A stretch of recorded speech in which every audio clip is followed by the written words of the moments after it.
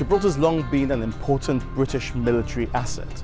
During the Second World War, the Allies used Gibraltar, having created an airfield where we are today, to push into North Africa and in that way turn the tide against the Nazi forces. Today, Britain continues to have a small military presence in Gibraltar, with its naval base and iconic airfield. Both are ready to be used at zero notice. It places British forces 1,000 miles up theatre near an area of likely conflict. And apart from that investment in the defence of Gibraltar and Britain's forward-mounting base on the shores of the Mediterranean, Gibraltar is entirely self-sufficient. In these buildings behind me, modern Gibraltar enjoys an avant-garde online gaming industry and insurance industry that is the envy of the rest of the European Union, the single market of which is essential to our success.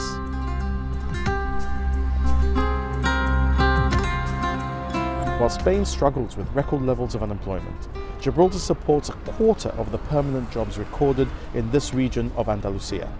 The benefits of a British Gibraltar in Europe are recognised across the world, and so our lawyers and economists are already exploring strategies for Gibraltar to maintain these benefits even in the unlikely event of a British exit from the European Union. Every morning, 10,000 people come across this frontier from Spain, from the neighbouring region, to work in Gibraltar. It's almost like people coming into Liverpool Street Station to come into the City of London to work there. The people of Gibraltar and the Spanish people of the neighbouring region have always got on perfectly well. We do business together, we fall in love, we marry, our families are interlinked. The confrontation between Gibraltar and Spain comes only as a result of the medieval sovereignty claim of the politicians in Madrid.